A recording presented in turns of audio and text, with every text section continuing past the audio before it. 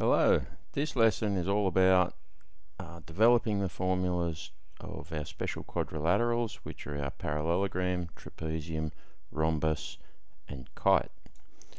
To do this, what we'll be doing is we've got a couple of GeoGebra applets organised that will manipulate parallelograms, trapeziums, a rhombus and a kite into some plane shapes so that we can work out their area nice and easily.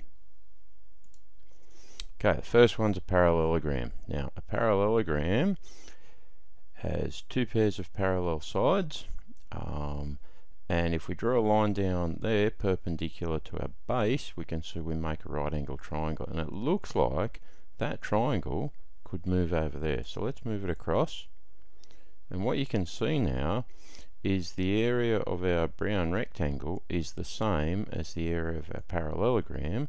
We've just cut it and moved it.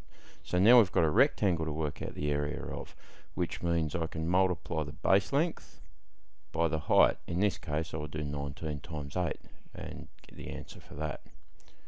So for a parallelogram, to work out the area, we multiply the base by the perpendicular height, and we end up with a formula A equals B times H. Okay, for a trapezium now. Now remember, a trapezium is a quadrilateral, four sides, with one pair of parallel sides, in this case the top and the bottom. Now what we're going to do, we're going to divide it in half through the middle like that. And what we're going to do is we're going to spin that around so that it sits like that. Now what we've done, we've turned our trapezium into a parallelogram. Now we just worked out that we can work out the area of our parallelogram by multiplying the base by the perpendicular height of the parallelogram.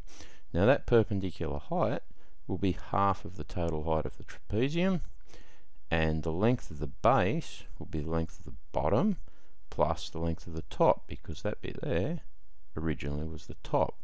So the length here would be 17 plus 9 multiplied by half of whatever the height is.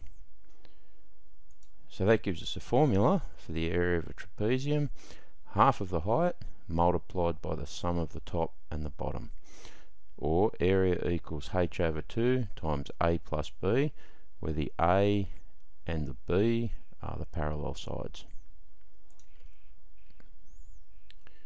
Right, the next one I'm having a look at is a rhombus. Now a rhombus has all four sides equal in length, and you can see also that the diagonals cross or they intersect at right angles.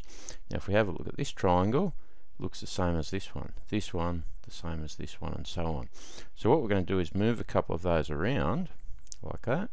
So what we did, we took this one, slid it over there, this bottom one, put it up into the top right hand corner. And what you can see is that if you've got a rhombus and you scribe a rectangle around the outside of it, the area of that rhombus will be half of the area of the rectangle. Now to work out the area of a rectangle, we multiply it by the length and the breadth. In this case, the breadth is half of that diagonal of the rectangle. The length of the rectangle is the diagonal of the rhombus. So the area calculation would be half of this diagonal multiplied by the other diagonal.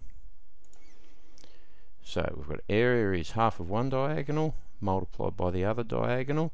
If we call the diagonals x and y, the area formula would be half of x and y, where x and y is the product of the diagonals.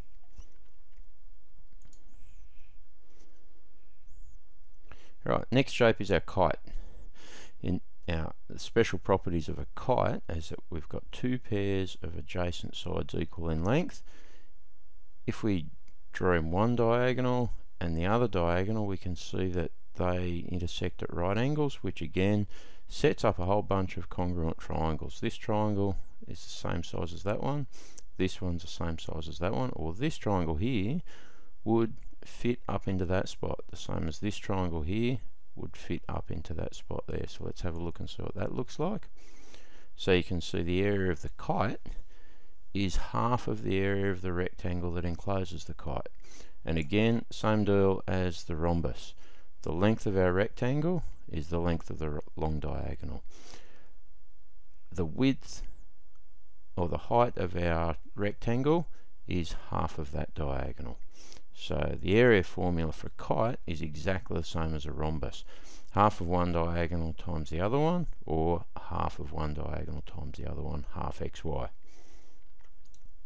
So in summary, for our four special quadrilaterals that we're looking at here, parallelogram, area is the base times the height. Rhombus, area is half times diagonal x times diagonal y. Trapezium, half of the height times a plus b. And the kite, the same again. Area is half of the product of the diagonals. Anyway, I hope that's helpful. Thanks very much for watching.